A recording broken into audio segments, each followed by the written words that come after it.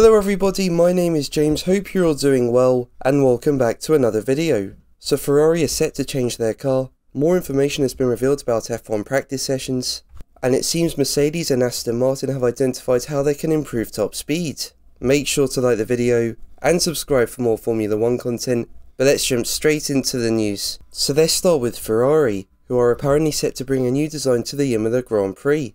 It's not been the best start for the Scuderia this year, with the team suffering a DNF and a lack of pace in Bahrain, while they also failed to show any strong race pace in Jeddah. So it's clear that their car doesn't work, and changes need to be made. And according to the Italian edition of motorsport.com, Ferrari will bring an upgraded SF23 to their first home race of the season. The main goal of the change is to improve performance at a lower ground limit, with the team spending much of the off-season focus on aerodynamic efficiency to reduce drag. Now these upgrades were planned following the 3-week break after the race in Melbourne, but apparently the parts won't be ready in time, which is why they're set to come for Imola. Now as we know, rivals Mercedes have also started to look at a new design, and have even gone as far to say that they have no shame in copying Red Bull, given they're the fastest car right now. Whilst it's unclear what Ferrari will bring to Imola, for me I could see them changing quite a few things in order to find performance. But let's move on to Stefano Domenicali, who caused some controversy when he was quoted as saying that he was in favour of removing practice sessions from the weekend schedule.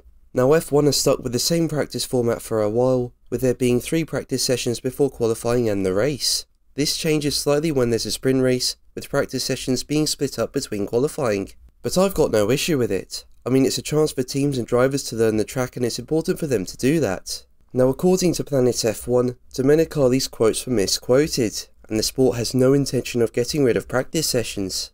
But potential changes to practice sessions have also been put to the F1 Commission, and were said to be welcomed positively. Now for me, I don't feel much if anything needs to be done. I mean, it's only practice at the end of the day, and I don't see the point of trying to turn it into a competitive session.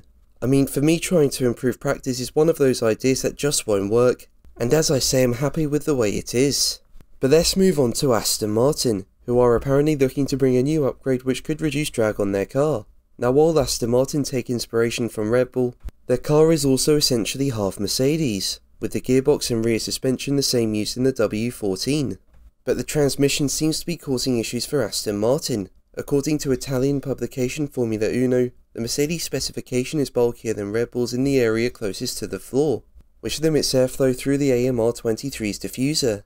And having a less efficient diffuser means the AMR23 needs more rear wing to compensate, which generates more drag. Now apparently Alonso lost about half a second on the straights in Jeddah, which is more than 10 km an hour slower in the speed trap compared to Red Bull. But due to the budget cap, Aston Martin have been choosing to introduce a very similar rear wing in Jeddah compared to Bahrain. But the team are working to fix this issue, with a lower loaded wing anticipated for the Australian Grand Prix, although this could come instead to Baku.